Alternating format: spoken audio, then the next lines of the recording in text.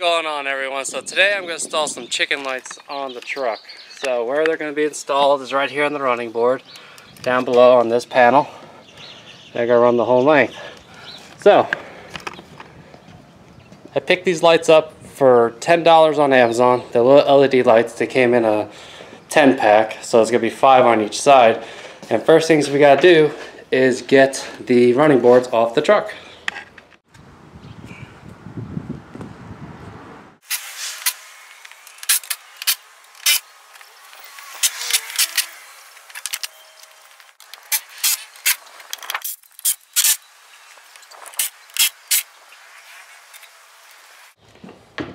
So next is to lay out the lights. I'm going to do mine at 18" on center. That gives me 1 in each end and 3 in the middle.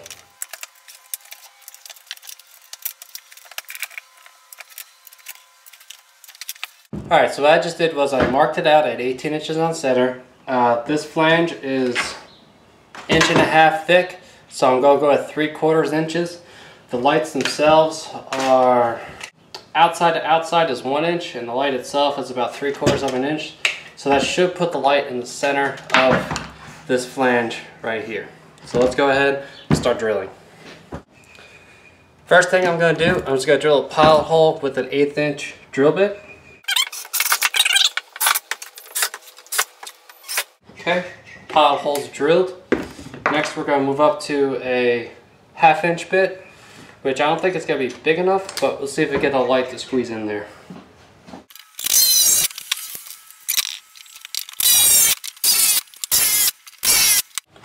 Alright, now we got all the holes drilled. Now we got to figure out how to make it bigger. Try the old walled out method.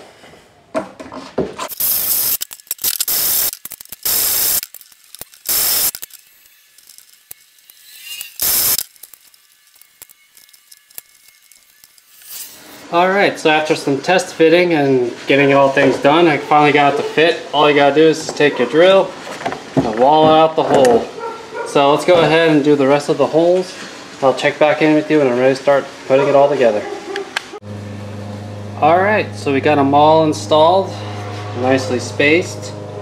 Pretty easy to do. Even though if you have a 1/2 inch bit, you just gotta take it and just kind of wall out the hole a little bit. Get the rubber inserted and just push this through. They actually do have a top and bottom. If you can look at the lines, they're supposed to go up and down. It's hard to tell, but actually it says top right there. So we'll go ahead and get the passenger side done, and then we'll get back to wiring.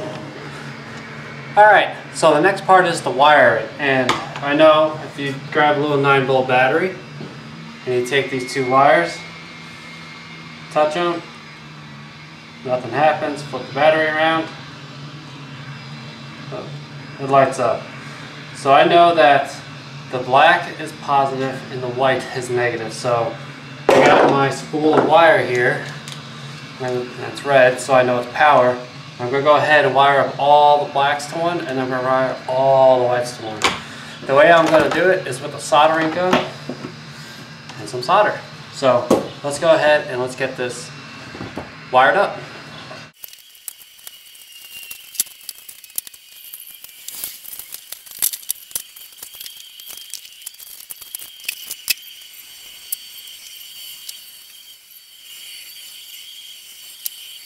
Alright, I'm going to solder up the rest of this and I'll get back with you guys.